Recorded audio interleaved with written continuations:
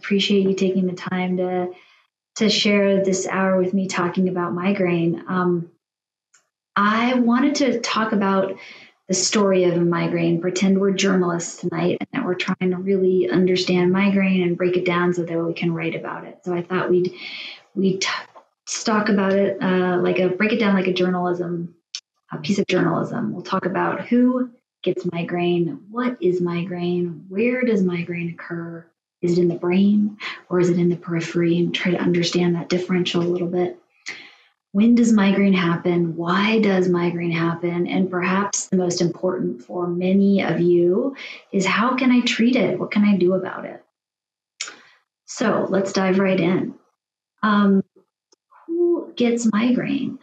Migraine, a lot of us do, is the answer to that question. Migraine is the third most common disease in the world, and 1 in 7 people have migraines. And for this talk, I actually went searching for a lot of infographics on migraine because I like infographics. I think they convey a lot of information graphically. And so I cited them at the bottom, but this is just a resource for you. The American Headache Society has a lot of great resources for migraine sufferers, and I would encourage you to take a look at it. So 1 in 4 homes, there's somebody with migraine. 1 in 5 women have migraine. 1 in 16 men have migraine. 1 in 11 children have migraine.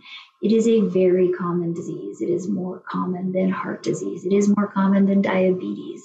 And the severity can greatly differ, and the frequency can greatly differ from person to person, but it is very common. Who does migraine affect? So 14% of adults, 10% of school-age children, 6% of men, but the majority are women. And we're going to talk about that a little bit more. If for families, for people with children, if you have migraine disease, your child has a 50% risk of developing migraine too.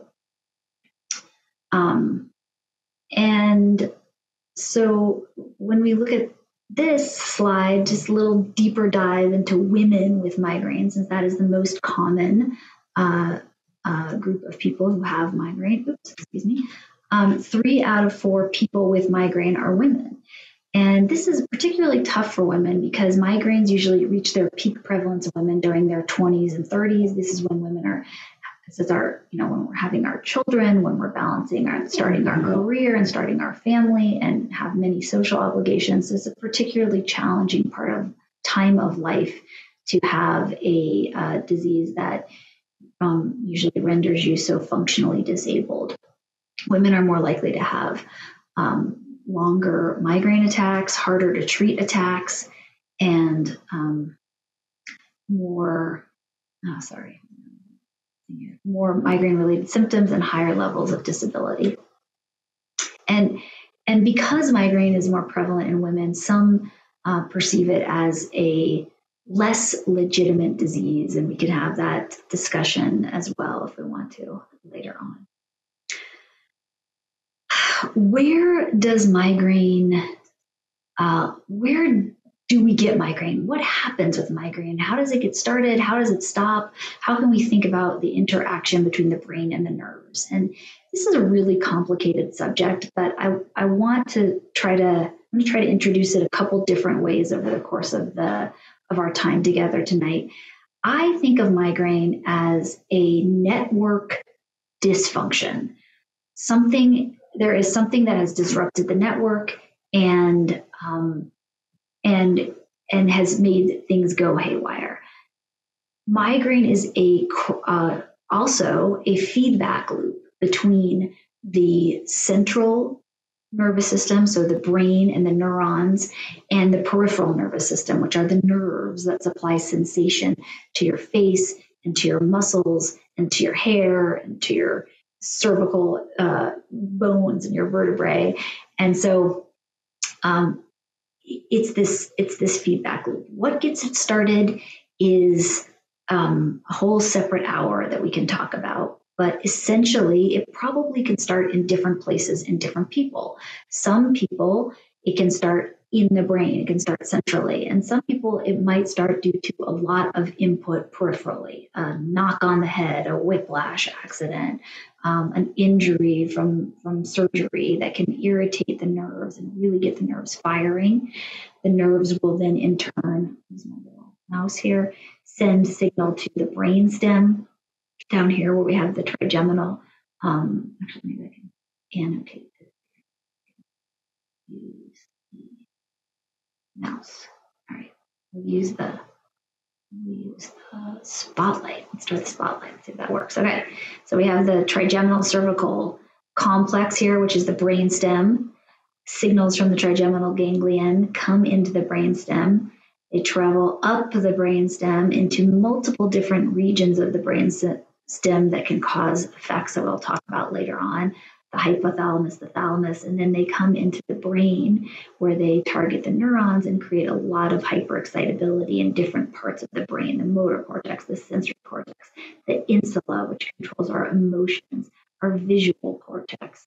And then in turn, this hyperexcitability causes more vasodilation and more irritation of the dura mater, which causes more excitement of these peripheral nerves. And then the whole cycle continues over and over again.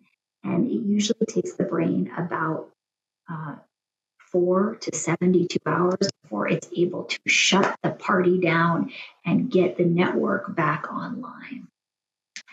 So hopefully that kind of gives you a little bit of an idea of what's going on in the brain, and maybe also why most people find that sleep is very helpful when you get a migraine. I kind of think of it as turning off the computer and allowing the computer to reboot so that things start up less excited than they were before. All right, so let's go to the next slide here. So migraine, some people may just feel migraine in their head. However, migraine can affect virtually every part of your body, and this has to do with the hyperexcitability of the brain. So people can feel pain, not just in their head, but they can also get some depression, anxiety, brain fog, because there's so much hyperexcitability going on. Sometimes they can get dizziness and numbness and tingling. They can get sensitivity, not only to light, but to touch, to smell, to taste, to loud sounds. So all sensory input becomes really exquisitely challenging for the patient and painful. And they can get pain not only in the top of their head, but in their nose and in their face and in their ears, and in their jaw, and sometimes all over their body. So you can have a lot of different problems throughout the body due to migraine. We did a study looking at migraine patients who come into the chronic pain clinic. So these are patients who have chronic migraine, severe migraine, and we asked them about other pain in their body, and we found that many of them, sorry, that's my dog, many of them have other types of pain throughout their body. 59% of them, 60% of them had neck pain, 30% of them had upper back pain, and 24% of them had lower back pain. So we see that a lot of them have other pain issues in addition to migraine. Let's move on to when. When do we get migraine? So migraine is actually like there's a fairly well-defined cycle, and you may recognize this if you have headache, that is more than just the pain experience itself. It starts out with a prodrome, so that can start days to hours before the headache, and that's the blue area up here in this infographic, and that can be just general sensitivity to light and sound, maybe some nausea, maybe some increased yawning or increased urination, cravings, mood change, neck pain. And then many people, maybe up to 30% of people, get some sort of aura.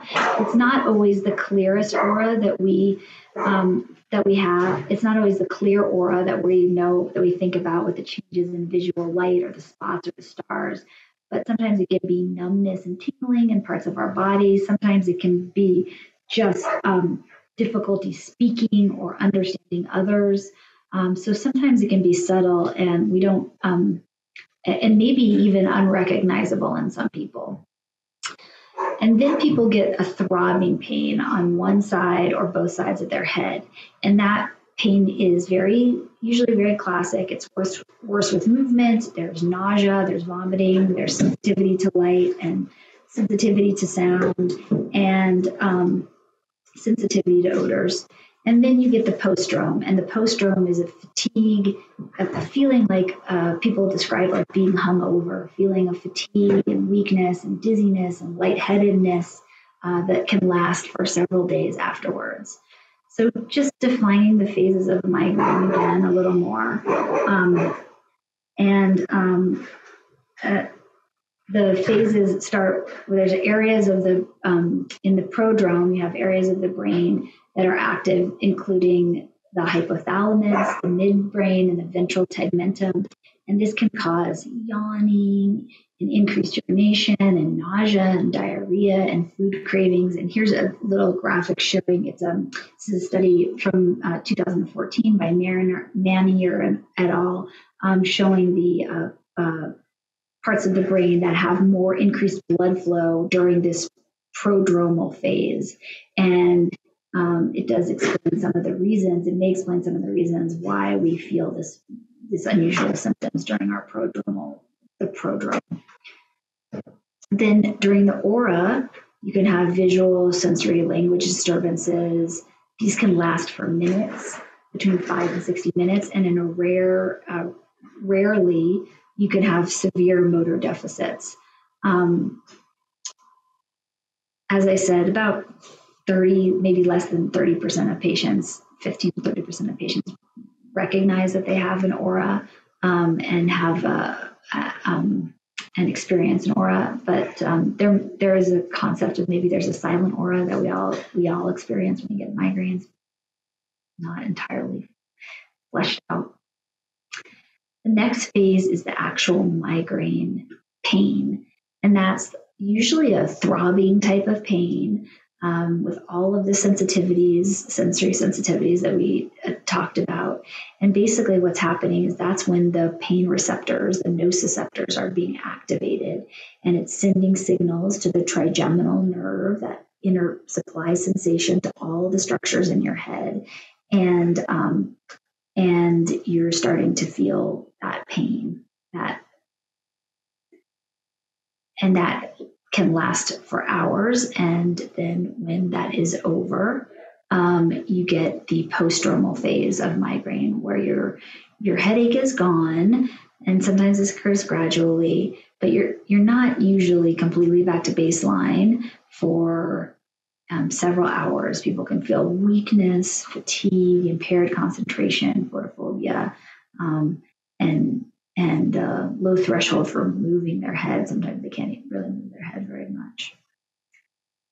So these symptoms that occur during the prodrome and during the postdrome have allowed us to understand that migraine is really an experience of brain dysfunction, of network dysfunction, and that hopefully will provide us with some ways to target the headache before it gets to be a headache, and help the patient transform that prodrome and not let it go into a migraine. So this is a big area of research interest. So let's move on to why. We'll come back a little bit more and talk about the brain and what's happening in the brain.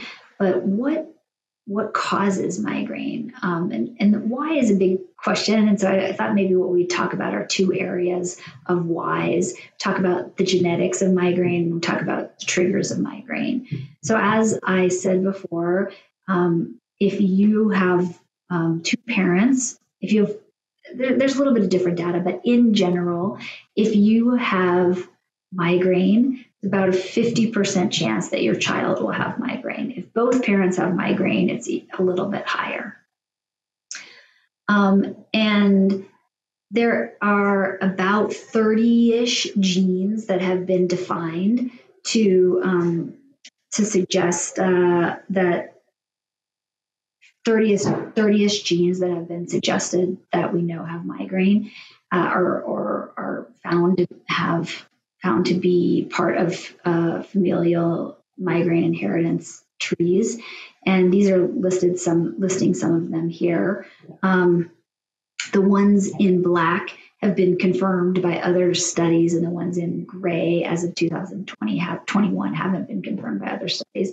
But it would make sense that there's probably lots of different genes that lead to creating a genetic vulnerability to migraine. And there are lots of different triggers that create a vulnerability to migraine. And probably the biggest trigger that you may have heard of are hormones. Hormones can contribute to migraine. We think in both women and men, but it's much more studied in women. And we've observed this in that the most frequent onset of migraine is during menarche. So up until menarche, up until a woman's first period, boys and girls have headache at the same frequency, have migraine at the same frequency. But after menarche, girls have headaches more commonly, and then that persists through adulthood until menopause.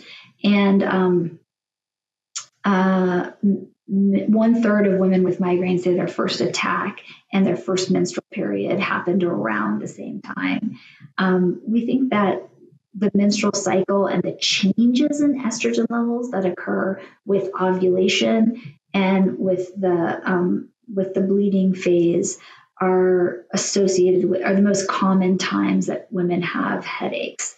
So that those are usually the times when women notice that they're going to have a migraine. And this kind of interesting graph here, you can see here that migraine with aura, there doesn't seem to be as much of a spike during the middle of the cycle when you have when they have their I think that in this graph it's supposed to be, this is during the period when you're having your migraine without aura. Many up to 12% of these women with headaches reported a headache around that mid part of their cycle.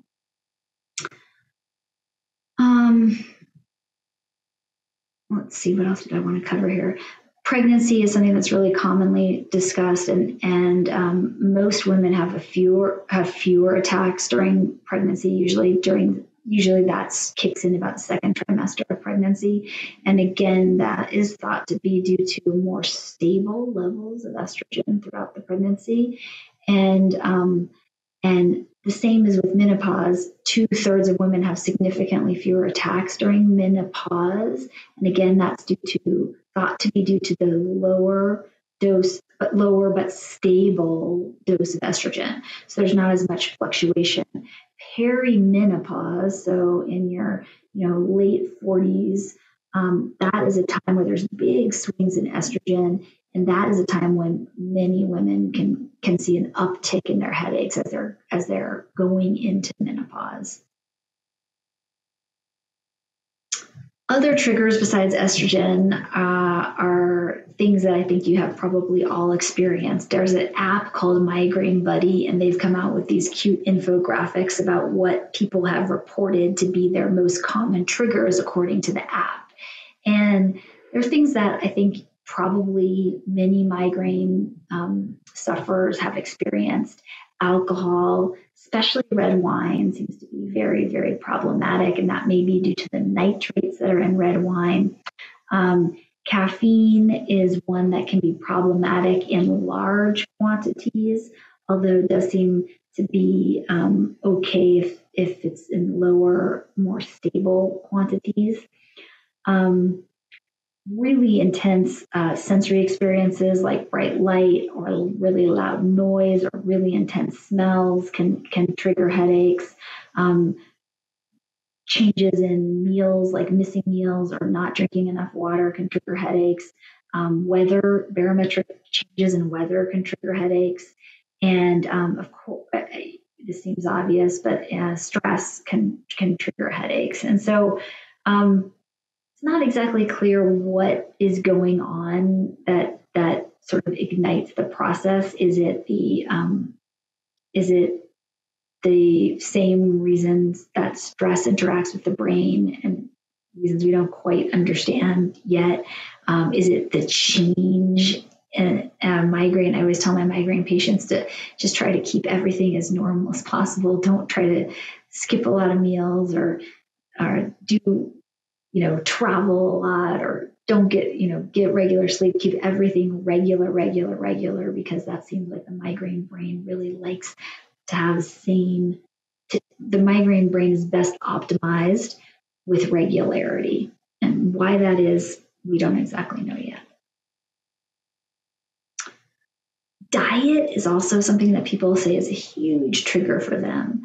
And it's really hard to know what are the best diets to eat, to utilize as a migraine person. I meant to put the slide in here about alpha omega 3 and alpha omega 6 fatty acids, which are thought to be more alpha omega 3 is like eating a lot of salmon is thought to be very good for migraine patients. Other diets that have shown to be successful for migraine patients are elimination diets, ketogenic diets, and low-fat diets. I would say of the three of those, a low-fat diet is probably the easiest. And that's kind of the opposite of a ketogenic diet. So maybe different types of diets work for different people, and we don't really understand which one works for which person yet. There was an interesting study about trying to just give somebody ketones, so not put them into ketosis with a ketogenic diet, not force them to go through the ketogenic diet, but just give them exogenous ketones and see if that helps. And the initial study was not successful, but I think they're trying a different amount of ketones or a different way of giving ketones to see if that's helpful. So stay tuned for that one.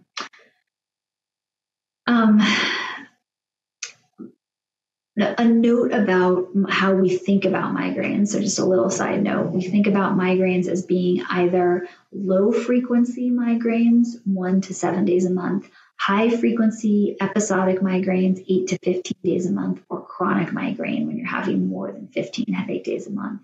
And that is important for treatments and for different studies, and just for understanding maybe a little bit more about what's happening in the brain.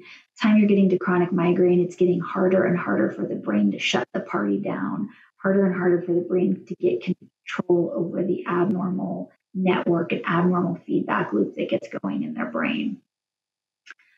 And we do know that there are some modifiable risk factors for chronic migraine, and that is overuse of acute medication, which is an interesting story, and usually starts with the patient saying, well, I was just taking one Excedrin once a week for that one headache, but then one wasn't working, and so I started taking two, and then I needed three, and I was taking three twice a week, and now I'm taking 3 6 times a week. And so there's one, not a lot, but one nicely done study that does suggest that if you're overusing acute medications, if you're using your acute medications, your rescue medications more than 10 days a month, then you're at risk for overuse headache, which is a headache on top of a headache, and may decrease the chance that the brain is able to get the headache to settle down on its own. Excessive caffeine consumption. So again, it's never really been studied how much caffeine is okay, but too much caffeine consumption is thought to be a risk factor for chronic migraine. Snoring or obstructive sleep apnea and obesity are thought to be risk factors for chronic migraine. And an inadequate acute treatment of migraine. So not having good medications to treat your migraine is thought to be a modifiable risk factor. So those are things that we can do something about. Things that we can't do anything about are female sex, allodynia, which is patients who have a lot of sensitivity to touch, seem to be like a touch of the scalp, seem to be a little bit more prone to chronic migraine. Head injury is a non-modifiable risk factor, low socioeconomic status, pre-existing depression, anxiety, and other pain disorders are suggestive that your migraine may become chronic. What do we think happens in chronic migraine that makes it so chronic? It's not entirely clear, but it may be that there is some iron deposition in the inhibitory pain circuits. So there's a loss of balance between excitation and inhibition, allowing for increased excitation and not enough inhibition. And there's functional and structural changes in the brain that happen with migraine, and those changes happen in regions that modulate both excitation and inhibition. And there's sensitization of these central neural structures. And so the feedback loop can get to be sort of ingrained in the brain, and the brain forgets how to turn off the feedback loop over time if we just let this cycle run and run and run and we don't do anything about it. So that brings us to how we might intervene. So again, I want to look at the feedback loop, which is, I appreciate not a complete feedback loop here because we don't totally understand the full complexity of the story. But for the sake of this portion of the conversation, we're going to talk about two types of treatment. We're going to talk about spotlight. We're going to talk about modulating the periphery, so medications and treatments that act on the peripheral nervous system, and that would be the trigeminal nerves out on the skin that don't cross the blood-brain barrier. They don't go into the central nervous system. And then we have the centrally modulating medications that act on the brain to quiet down neurons, which are the neuronal cells in the brain, and quiet down those and stop those cells from firing. So to be in the best case scenario, we would want to choose both a centrally modulating medication and a peripherally modulating medication. And centrally modulating medications are the medications that you guys have heard about over the years. They're the Topamax and the Depakote and the amitriptyline and the propranolol. All of these medications cross the blood-brain barrier and act in the central nervous system to help calm down neuronal firing. And because they cross the blood-brain barrier, they make you tired and they make you sometimes feel a little out of it and sometimes a little dizzy and sometimes a little nauseous. And they're hard to tolerate, quite frankly. And so many people don't want to take them. And so we've seen a new age of the development of peripheral treatments, and we're going to talk about those a little bit right now. Before I get there, I'm going to talk about herbs and vitamin supplements because there's always a lot of questions about that. And there's a couple, there's the ones that I listed here are the ones that we recommend most commonly. I will just put a note of caution on here. I cannot tell you when you go to Walgreens and you pick up some riboflavin, if you're taking actual riboflavin or if you're eating dirt, because there's no regulation of vitamins and supplements in the United States. So I would encourage you to look on sites like, I'm blanking on them. There are sites like Consumer Reports, but for vitamins and supplements that test them out and validate them and will tell you which brands are better than others. Kirkland, the Costco brand, is actually usually a fairly reputable brand. I'm just saying that off the top of my head because I can't remember all of them right now, but there are, that is something to consider and look into if you are into or want to try herbs and vitamin supplements. Riboflavin and coenzyme Q10 are medications that we think help modulate mitochondrial regulation. And that is a piece of the hyperexcitability puzzle. Could the brain be getting more easily excited and triggered more easily due to some sort of mitochondrial or some sort of energy dysfunction or aberration? And so it has been noted by some studies, mostly done out of Germany, that these mitochondrial regulators can be helpful. Magnesium is a glutamate regulator. So in neuronal hyperexcitability, we see upregulation of glutamate, which is an excitatory neurotransmitter, and magnesium seems to help calm that down again. There are more bioavailable forms and less bioavailable forms. Citrate and oxide are some of the more bioavailable formulations of magnesium. Sulfate is not a very good bioavailable formulation of magnesium. Feverfew is thought to inhibit serotonin and prostaglandins in the brain, and that may help with not making the brain as easily as vulnerable to migraine. And melatonin can help regulate sleep, and that can be very important for migraine patients to make sure that they get regular and good sleep. And there is a nice study by Amy Gelfand looking at children and melatonin and migraine. But the newest kids on the block are CGRP modulators, and if you have migraine or have loved ones with migraine, you probably have heard about these medications. Calcitonin gene-related peptide is a big word, so we shorten it. We call it CGRP, and it is a primary component of the neuroinflammatory cascade. What is the neuroinflammatory cascade? We think it's a cascade that happens when a nerve gets excited, and it perpetuates the excitation of the nerve. So it keeps the nerve excited, it keeps the nerve firing, and it induces the nerve to fire so much that its neighbors get excited as well and start to fire as well. We call that peripheral sensitization. And it seems like it is the trigeminal nerve that is mainly where CGRP is located. There might be CGRP in other nerves, but it seems like it's most predominant in the trigeminal nerve.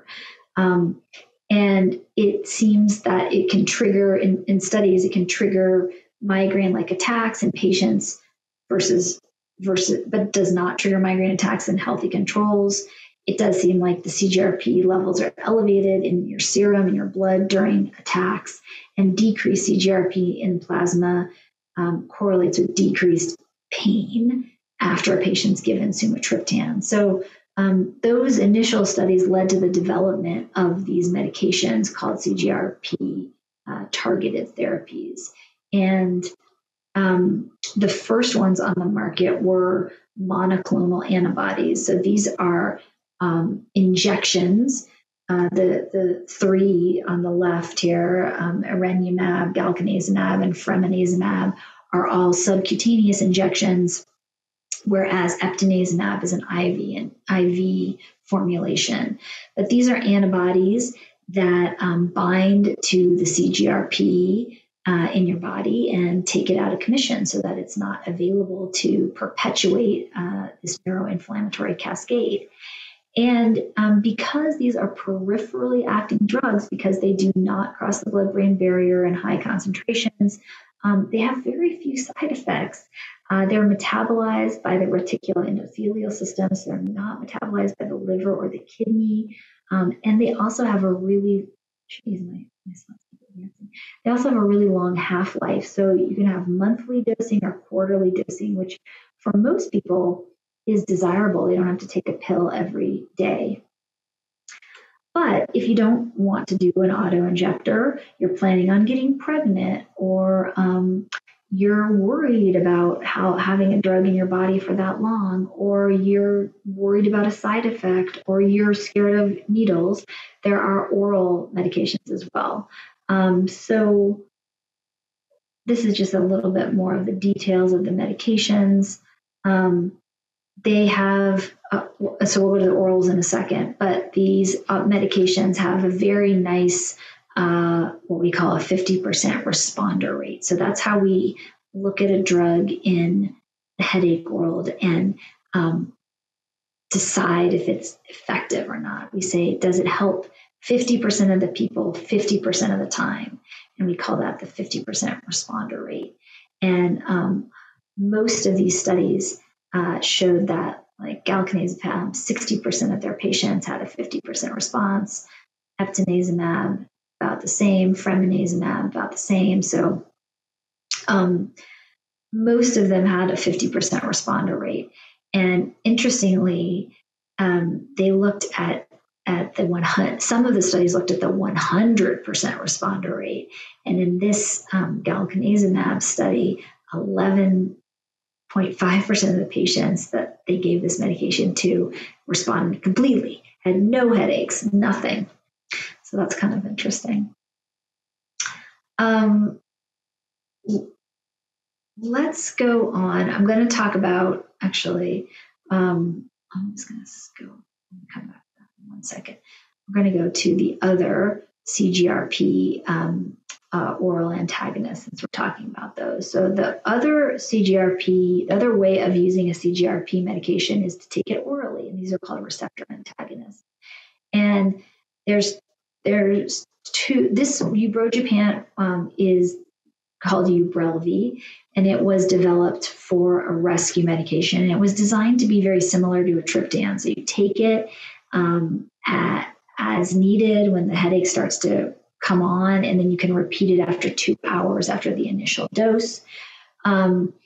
It's a peak plasma, so it takes about an hour and a half to kick in, and the half-life is 5 to 7 hours.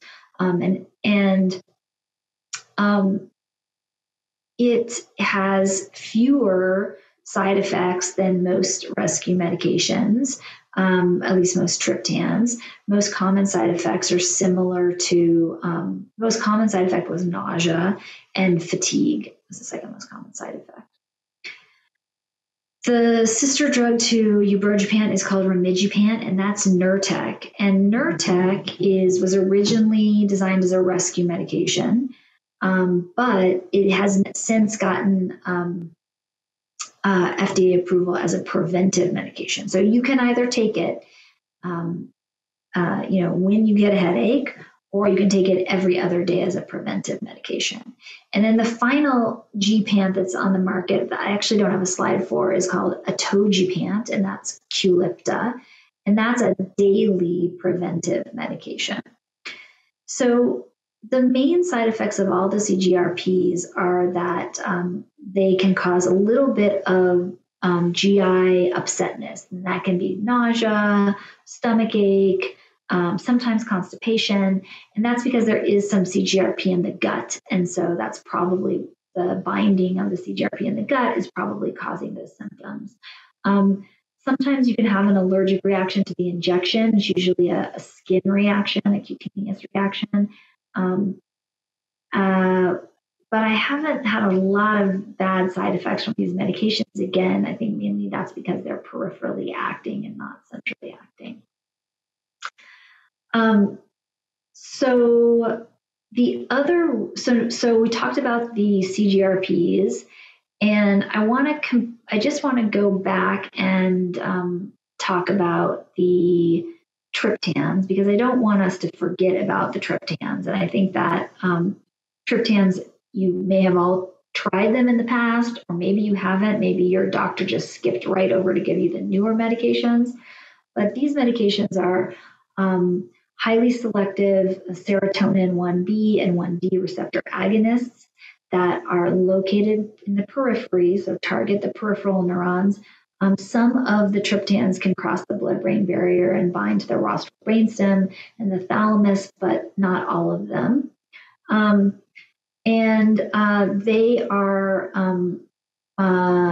they're very good medications. When they did a large study, a large review, and meta-analysis looking at 133 randomized controlled trials, they found that the standard dose of triptans relieved headaches for patients within 2 hours, between in 42 to 76% of the patients. So that's still very good data. So it's not always that newer is better.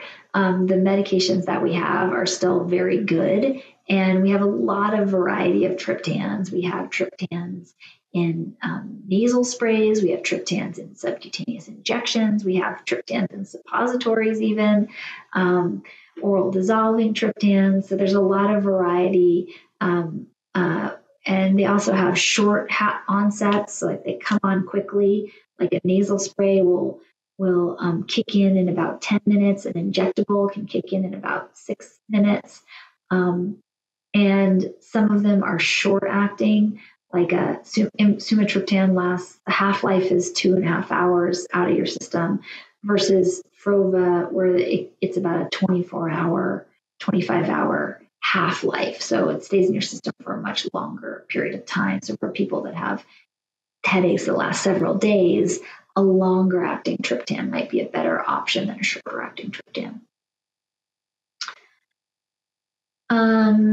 Let's see here. Okay, so I'm just going to skip over a few of these. I want to introduce one of the newer medications here also that I didn't talk about, called lasmiditan, and that's a 5-HT1F receptor agonist. It's also indicated for rescue, but it does cross the blood-brain barrier and can cause some impairment and sleepiness and dizziness and sedation. There's a warning that says that you're not supposed to drive within 8 hours after taking this medication. But for some people, it really, really works incredibly well. Okay. So there are also procedures that we do for migraine, and we can talk about occipital nerve blocks. We can talk about intranasal sphenopalatine blocks. These are usually good blocks for people who have had their migraines are getting like a little more heated up. So they were maybe having migraines once a week, and now they're having migraines 5 days a week, and they can't seem to break the cycle, and they can't seem to slow things down. Or maybe they've had a migraine for like 7 days and they can't seem to get it to break. That's what these procedures are the best for. Botox is a procedure that is commonly used for prevention. And that can be used for patients with chronic migraine with headaches more than 15 days a month. And the data shows that getting 155 units to 195 units injected in these spots every 12 weeks can decrease your rate of migraines by 50% in about 50% of people. The other thing I wanted to share with you is this whole new world of non-invasive neuromodulation. And it seems like every day there's a new device that's coming out on the market that will allow you to either calm down or quiet down some of the nerve signals that are traveling into your trigeminal nerve. Or in the case of this one on the right here, this vagal nerve stimulator, GammaCore, this works by modulating your autonomic nervous system, your vagus nerve. This one, Cephaly, works by modulating your supraorbital nerve, and Relivion modulates your supraorbital and your occipital nerve in the back of your head. This is eNeura is a handheld device, handheld magnet. It's a half Tesla magnet that helps sort of realign the neurons and see if we can help the neurons calm down that way. And then we have the only device that's approved for children is the Nerivio, and that's a remote electrical neuromodulator. You put it on your arm and you hook it up to your phone. And the idea is that it induces inhibition. So the way it works is that you you turn up the volume on that remote electrical neuromodulator to get a sensation of annoyance, maybe not pain, but annoyance. And your brain has to pay attention to that sensation. And when your brain realizes that that sensation is not dangerous, only annoying, it will try to inhibit that sensation because it's unimportant incoming stimuli that the brain doesn't need. So it encourages the brain to kick into inhibitory modes and to hopefully decrease excitatory networks. And then so those are interesting modes that we can certainly talk about. I think that the take home here I want you to take home is that insurance covers none of these. The data on them is mostly done by the companies, but for some people they are really effective, and for people who really want to try non-pharmacologic strategies, these are not going to harm you in any way, and other than your pocketbook, that's really the only way they're going to harm, and they might hurt. They might help, not hurt. They might help. Okay, and I think I have one more slide. And my last slide here is just if you Google sort of the multiple things that are out there for migraine, you will come across many, many things. Some of the things that my patients have shared with me over the years and that I've heard from other colleagues include the ice cap. So buying an ice cap or an ice hat or eye covers that you keep in your freezer. Red tinted lenses are helpful for some people. This is from a company called TheraSpecs. This is the Allay lamp, which is a green light lamp, and this is based on some research showing that migraine patients prefer this light. It's the least excitatory for their brain. This is a device that's like you put it in your ear, and they claim to help migraines. It's called Zoc. I have not tried it yet, but I'm curious, and I might order it just to see. These are some online tests for food sensitivity. In California, it's very hard to find an allergist who will test you for food sensitivity and food allergies. And so if you want to do it yourself, I've heard mixed things about the results of these tests, but some people might find that interesting to explore. Again, these are home tests. You open it, you take it home, you do the kit, you send it back in. And this is an app. This is one that I actually will say I think is the most cool, the one I'm most excited about. And this is the beginning, I hope, of more short cognitive strategies for helping people learn to modulate their brain, to get into inhibition, to get out of, to decrease their neuronal excitation to the extent that they can. Obviously, we don't have full control over all the excitability in our brain, but we can learn, graded motor imagery. We can learn breathing techniques. We can learn mindfulness techniques that can help calm down some of the fear, the catastrophizing, the anxiety surrounding the pain experience that heightens and worsens the pain experience. And so Curable is one app. There's many on the market, but I think something like this can be very, very helpful for support and providing more tools in your toolbox for migraine. All right, so I'm going to stop here. I don't know if I covered everybody. We got a lot of questions before the session. And if I didn't cover your question, then go ahead and write it in the Q&A now, and I'll just start tackling this. And if we need to stay a few minutes after, I'm happy to do so.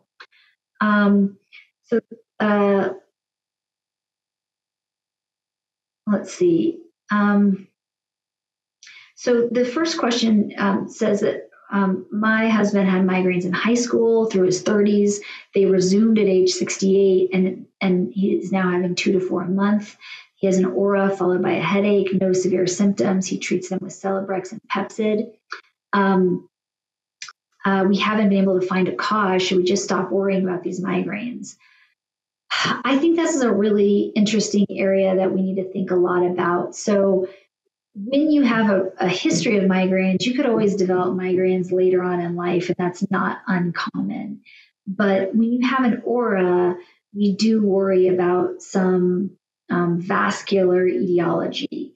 So I would make sure that you re-image to make sure that there's no signs of stroke. And many patients, migraine with aura is considered to be an independent stroke risk factor. So I would make sure that all your other stroke risk factors are modified. Treating high blood pressure, treating high cholesterol, treating diabetes, not smoking. If you're on any estrogen, you would need to stop that. And then I would consider taking a baby aspirin daily. So I'll leave it at that. And Celebrex and Pepcid to treat it is probably not a terrible thing for 2 to 4 times a month. I think if they got more frequent, then you may want to talk to your doctor about some different strategies for rescue. Is there a difference between next question, is there a difference between headache and migraine? I get headaches often, and I only tend to call one a migraine if I'm completely incapacitated. This is a really good question. And as migraine doctors, as headache doctors, we frequently call it a headache because migraine is the most common type of headache. And very, very often you will talk to a migraine patient who has different severity of their headache. At the far end, they will get a migraine that is incapacitating, as this person says, but on the other end of the spectrum, they'll get less severe headaches. And I count them all as headache days, and I use that to try to determine how I'm going to target my prophylaxis or my preventive regimen. And I also want to make sure that the patient's not overusing rescue medication, because if they're taking rescue if they're only telling me they have 1 migraine a month, I'm not worried about it. But if I find out that they have 20 other headaches a month that they're treating with just an Advil and then this 1 migraine a month, then we're probably getting into a medication overuse scenario where we need to augment the preventive strategies. So yes, I think you could call them all migraines and of some variation, or headaches of some variation, and they're kind of under the same umbrella, and the treatment approach is basically the same. Many doctors, in my experience, say the cause of migraine is not important for treatment. Is this true? I think that's a really interesting question. So migraine is really what we call a phenotype. Migraine is an expression. So when you tell me how you're feeling, I'm hearing the symptoms of what you're saying, and I'm putting the picture together, and I'm getting this picture of somebody who has migraine. But why somebody has migraine is really varied, and we touched on some of the issues tonight. But sometimes we don't understand it. Sometimes we don't know what's going on. And so I think the treatment pathways are still the same, but it is important to explore the reasons why the patient's getting headaches.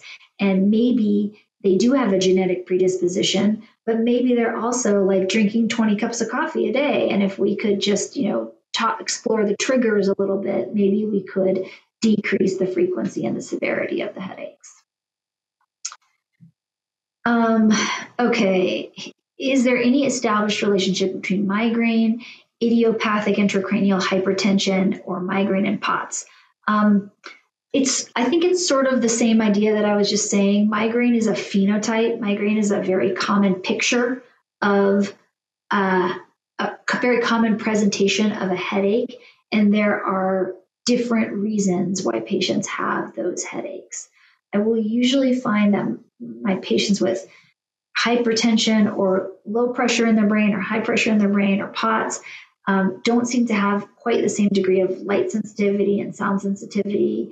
and nausea that maybe they get nausea, but not light and sound sensitivity that the migraine patients get. POTS patients also get this really predominant, like we call it a coat hanger headache, which is mostly in the back of the neck and spreading out along the scapula. That's much more common.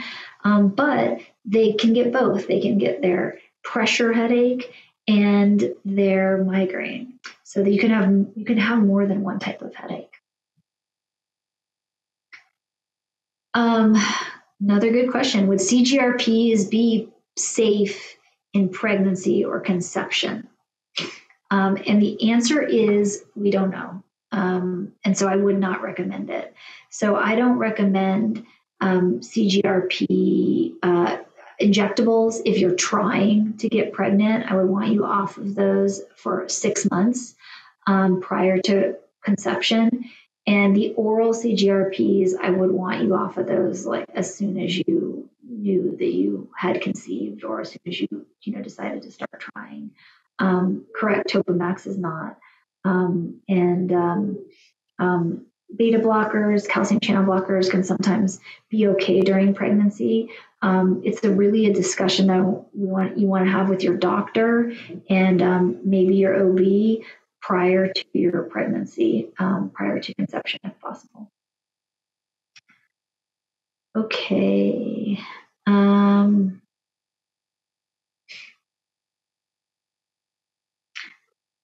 This is a question about what my significant other developed changes in her menstrual cycle after using a subcutaneous anti-CGRP injection, and it caused her to stop using the drug. After stopping, her cycles normalized. Do you have any anecdotal testimony from patients who you've seen who have developed this? No, that's the first time that I've ever heard that. So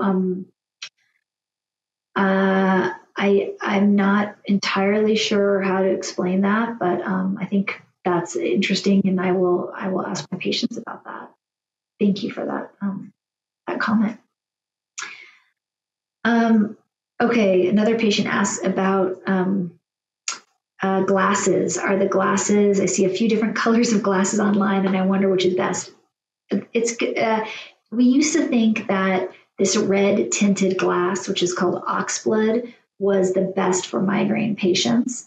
But then Rami Burstein, who's a researcher in Boston, actually did a really cool study where he used different wavelengths of light on migraine patients, some of whom were blind, and shine the light into their into their eyes, even though they're blind. And most of the patients responded like they felt less pain with the green light. And I think there was some sort of maybe imaging correlation of that study as well that showed that it was just less hyperexcitable, that green light.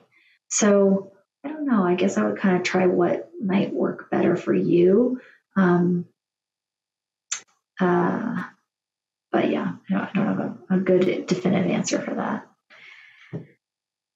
Okay, well, it's 8 o'clock. I feel like I made it through most of all the questions. There's one more question I wanted to say here. This patient says, I get migraines at about 3 a.m. What could be causing these? Interestingly, that is one of the most common times when people get migraines. So it's not unusual, but a couple things we do want to make sure we check on. We want to make sure you don't have sleep apnea. If you're not getting enough oxygen to your brain during that time of night, then that could be causing a headache. And the other thing is that clenching can certainly cause a headache or contribute to a headache. And that is a problem. The way that we recommend dealing with that is a little bit complicated. So sometimes patients find that mouth guards help, but the mouth guard doesn't stop the clenching. Botox to the masseters and the temporalis actually inhibits those muscles from contracting so that you can't clench. And so that's probably the best strategy. There's also a lot of great jaw relaxation exercises online, and doing those regularly throughout the day may help decrease some of the tension in your muscles. It might not get you from involuntary contractions at night, but it might help during the rest of the day, and might help you figure out other ways to address your stress, because oftentimes clenching is due to stress and anxiety. Thank you, Dr. Barad. You are very welcome. Thank you guys for attending. It was a good session, and I hope to do it again. Yeah, thank you for sharing all this great information. I just want to thank our audience for joining us tonight and for all of your questions. If you like additional information or any research, please contact Stanford Health Library, and we hope you'll join us for our next lecture. Bye, everybody. Have a good night.